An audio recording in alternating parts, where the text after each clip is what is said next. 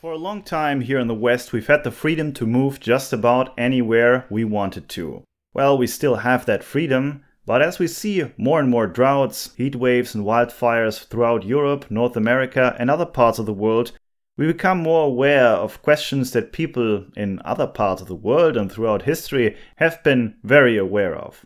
Will a given place have enough water for people to drink and for crops to grow? For a long time we've had the possibility to ignore these basic questions because cheap abundant energy allowed us to build cities in the desert, irrigate gardens for merely aesthetic purposes, and so on. But concerns about drinking and growing crops are only the most obvious problems related with prolonged periods of dryness.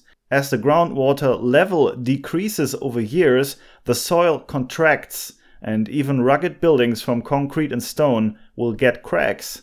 Extreme heat will also lead to damaged roads and railways, and I'm sure this as well is not the end of that story. It is time that we demand from our representatives to truly ruggedize the systems we all rely on. But even if they were to act now, you and me as individuals should still also act ourselves, because in many regards that outside help will be too little, too late. All I'm saying is, try to be independent, try to build independent systems and redundancies. In that sense, I hope that I will find some quality stuff on the scrap today that might help me to build some of those systems, and be it very small ones. What do we have here then? This heavy machine is a lost cause, but it still has a bunch of electronic components that we can salvage. For one of today's projects I will also need a bunch of thick metal sheets, and that's why I will buy some of this steel.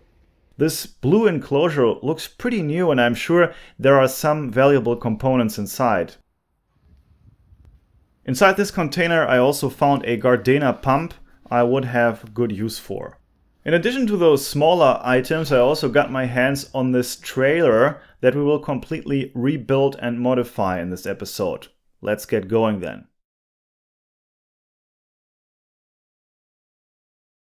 Let's have a look at these parts then. They are all contactors, with the addition that some of them are coupled with overload relays for motor protection. Some of the components like this one were physically damaged at the scrapyard though. In the case of this contactor, the upper damaged part is a module though that can be detached from the actual contactor, and then another module from another severely damaged unit can be connected instead.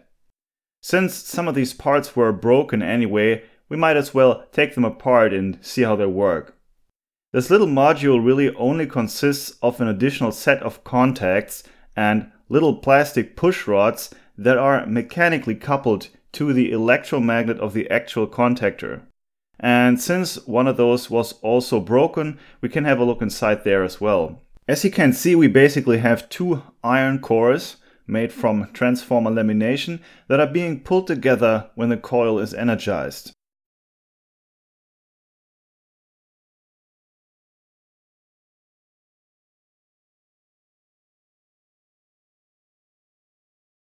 And here we can see the contacts of that coil. These contactors are available for different coil voltages for both DC and AC. This one has a 230 volt AC coil. It can thus be activated using the mains voltage directly. Also related to this topic is what we find inside the big blue enclosure that I brought home from the scrapyard as well.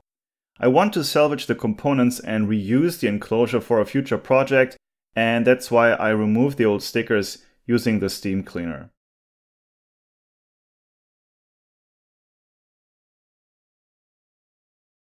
Inside we find an on-off switch for 3-phase power,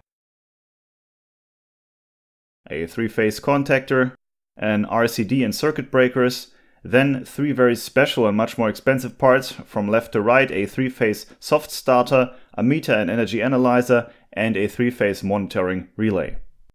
Down here we also have surge protectors. Behind the door there are 2 PCBs, and this is basically a control and switchboard for a small combined heat and power unit, in German Blockheizkraftwerk. The idea is basically to use some form of fossil energy like natural gas or diesel, but instead of just burning it, you use it to run an engine, to power an electric generator, and you also use the excess heat for heating your home. Well, and something like that is of course quite expensive, and just the rail mounted components in here, not counting the control unit, would cost you in excess of 1,500 euros, well, if you would buy them new. Kind of insane that this ended up on the trash after not even 10 years. The components all seem to work as well. I've managed to reset this meter and it has seen quite a few kilowatt hours. A new one is 250 euros. This soft starter allows you to, well, soft start a 3-phase induction motor. The current price seems to be more than twice that of the meter. And this monitoring relay can take true RMS measurements, among other things, of the voltages and also the frequency of all 3 phases separately. Pretty cool components, and I'm sure I will reuse those sooner or later. The enclosure will also serve a new purpose, and I removed most of the components. I'm also closing that hole with a piece of aluminium that I simply glue on it to close it. It's only a matter of time until these parts will reappear in a future video.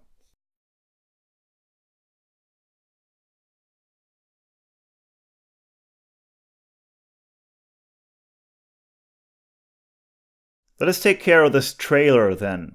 I saw it pop up online for a very low price and drove here to check it out. The fact that it has graffiti on it probably doesn't help the seller in finding a buyer, but unfortunately you will find these tags on almost any trailer or camper that has been sitting for a little too long at the same spot. That's just what it's like to live in a big city these days. Looking at it from underneath, we can see an extremely old-fashioned and simple construction style. The suspension simply consists of 2 thick leaf springs. This trailer was made in 1976, and this is certainly a big difference to what a more modern trailer looks like, as you can see in this footage here. One advantage of the more modern style is that shock absorbers can be installed here, and you can then get permission to drive it at 100 kilometers per hour instead of just 80. Back underneath the old-fashioned trailer though, we can see that the wooden floor also has some water damage and that the lights have been renewed and wired in a rather dodgy way. On the opposite side, we have at least no graffiti. But probably worse, the trailer has been patched up with this rusty steel sheet here. I knew that this would be a lot of work, but I couldn't resist, so I bought the trailer and brought it to the workshop. Part of the deal was a big pile of heavy copper cable scrap that came with the trailer. I was able to sell the scrap for almost 200 euros, and that's why you could argue that I got the trailer essentially for free. Looking inside, I can tell what happened here in the past though. See, I don't know how it is in other countries, but here in Germany pickup trucks are rather rare. Many people in rural areas own a trailer though, and the most common type is the open 750 kilogram trailer without brakes.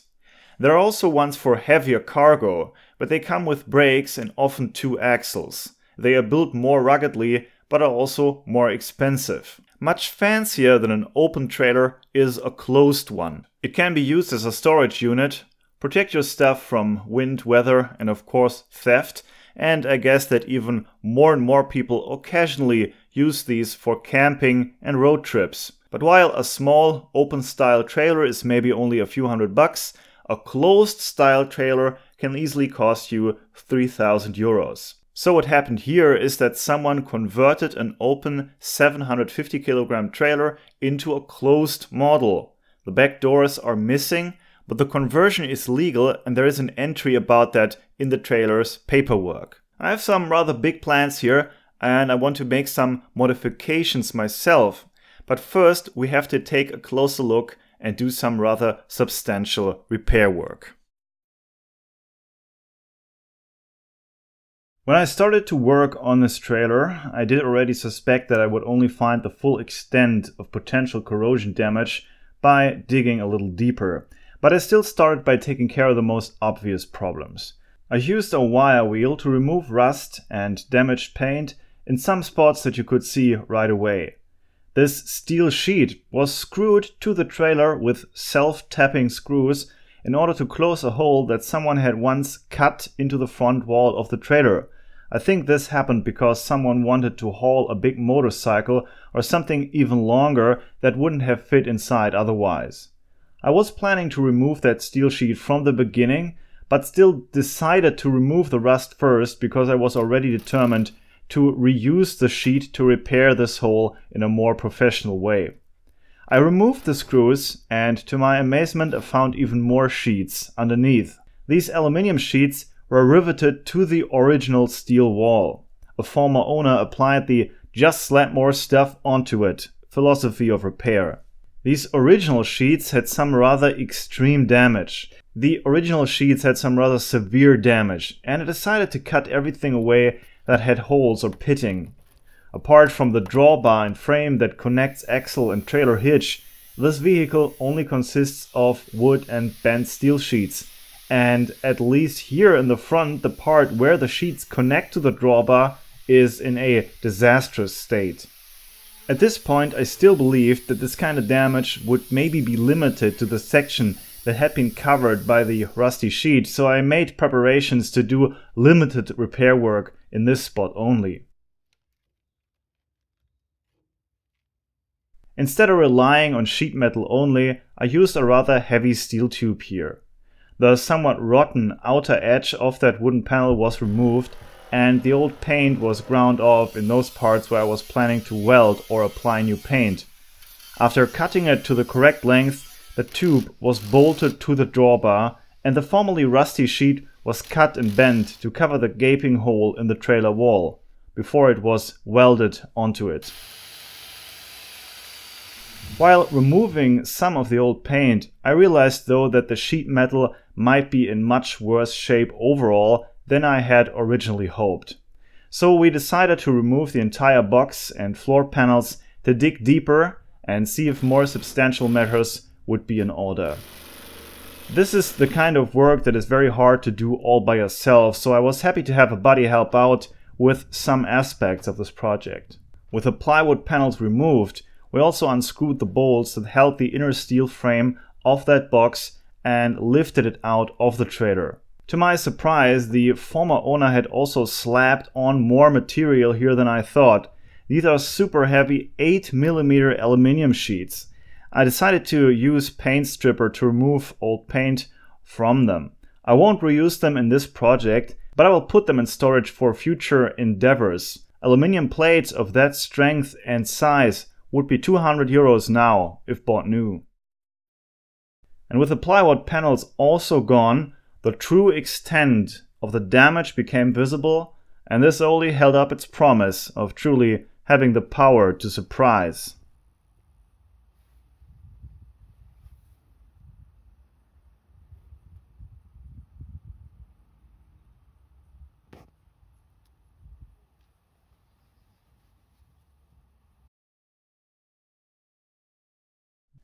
At this point, a more reasonable man might say, cut your losses and move on, or in other words, give up this project, sell the scrap metal and work on something else instead. But I can be very stubborn like that. So I proceeded to cut off all rusty parts and build a steel frame from heavy steel angle pieces that would carry the weight of the cargo in the future, with the old sheet metal merely acting as sidewalls of the trailer, but not really adding much to the structural integrity of it. So I placed these stock parts on the bent sheets to take the correct measurements so that these parts would fit together. I welded that frame and then fastened it onto the drawbar and axle and lifted the old container onto it, before I then welded the sheets to that new support. These angled steel pieces were also welded to that frame, and this is where the box that closes the trailer will be attached directly. Since the old phenolic panels were too rotten, I decided to use these rather thick metal sheets from the scrapyard to rebuild the floor. We cut these individual parts to the correct length so that they would fit inside.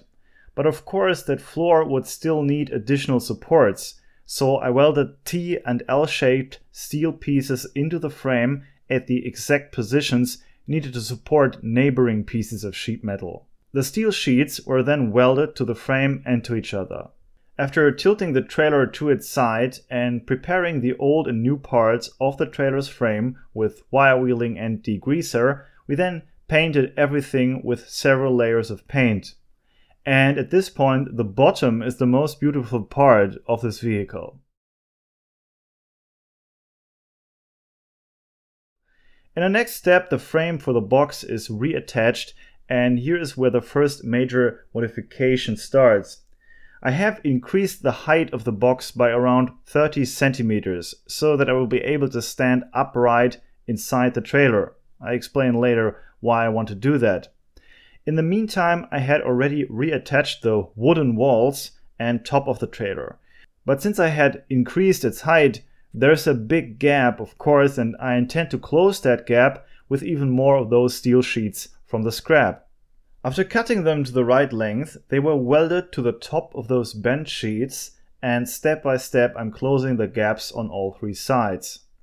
After that I paint everything quickly, since even a little bit of rain will be enough for these degreased pieces to start rusting again. While I'm waiting for the paint to dry, we can take care of the lights. This part here was used to hold the license plate, lights, and stabilize the floor under the door of the trailer. But I removed it because it is bent out of shape. I will instead use this L-shaped piece of scrap.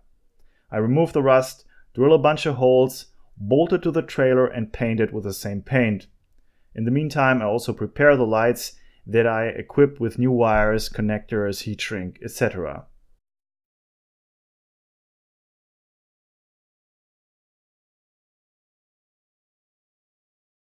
The next thing that I wanted to take care of was the surface of these panels. It would be nice to get those stickers off the phenolic panels, and I tried everything from hot air and steam to aggressive chemicals, but it just takes too much time. So I ended up removing only what I could get off. The rest of those stickers is welded to the surface in such a fashion that I might as well just leave it on there. In order to protect the box from rain, I then applied MS polymer to the panels, and now I'm gluing this waterproof tarp over the surfaces. On top of that, I used the old aluminium extrusions that came with the trailer to also fasten those tarps from the outside. The tarps are not older than maybe a year, but have some stains because rusty parts were sitting on them. I had to be a little creative to cover the entire surface with what I had, but I didn't want to spend any more money on new materials for this project. And this is the point, by the way, where I decided to drive the trailer to the general inspection, which almost every vehicle, not just cars but also trailers, have to go through every 2 years in Germany. And the trailer is now officially roadworthy again.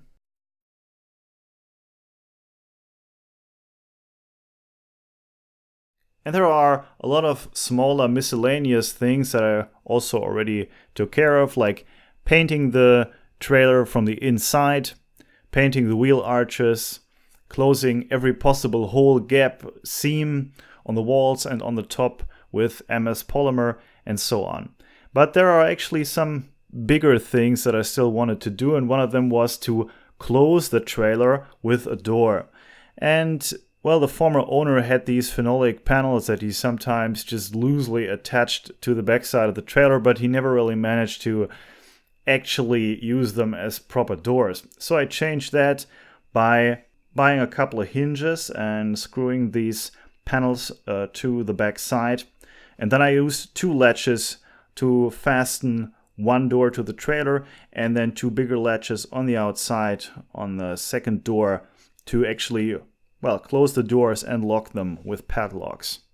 But one other thing that I also saw is that the area of the top of the trailer is just big enough to hold 3 of the 100-watt solar panels that I have in storage, so I decided to install them here as well. What am I actually planning to do with that? Well, I have 2 ideas and couldn't really decide yet. But I will follow up on this with another video in which I will show how I do that. And, well, let me ask you, what would you do with a trailer like that, and potentially with a couple of solar panels on top?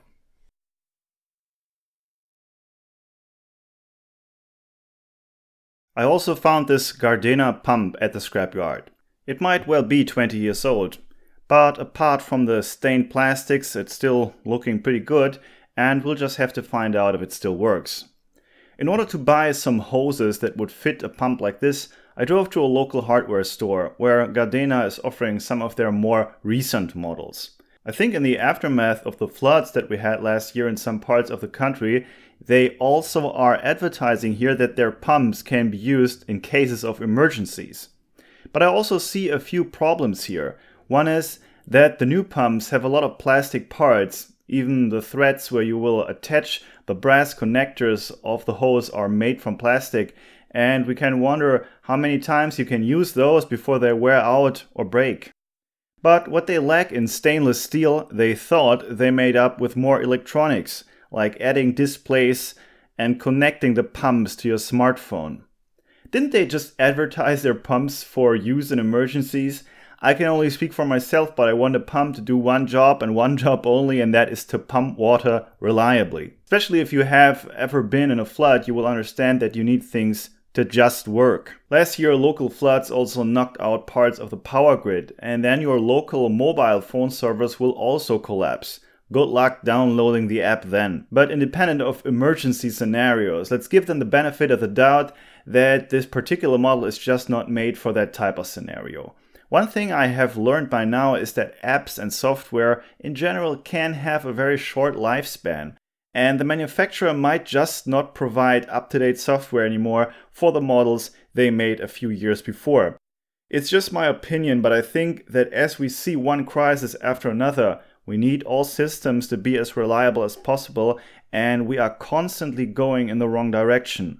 Unfortunately, it seems like we will have to do that ourselves, since all kinds of companies are adding more complexity all the time.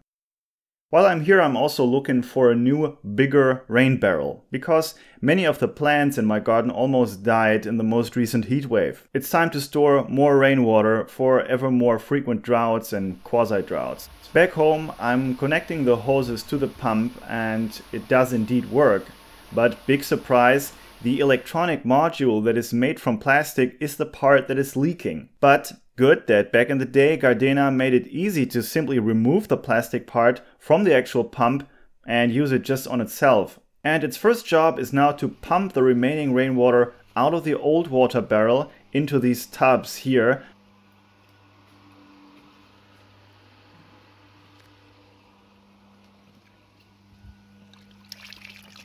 And after I have placed the new barrel in that spot, it can pump the water in there.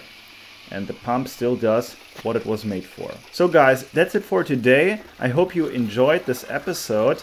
And if that was the case, please give this video a like to let me know that I should make more of them. And if you want to support the production of new episodes, you can also donate via PayPal. A link is down in the video description, or become a supporter on Patreon under patreon.com/tpai. See you soon.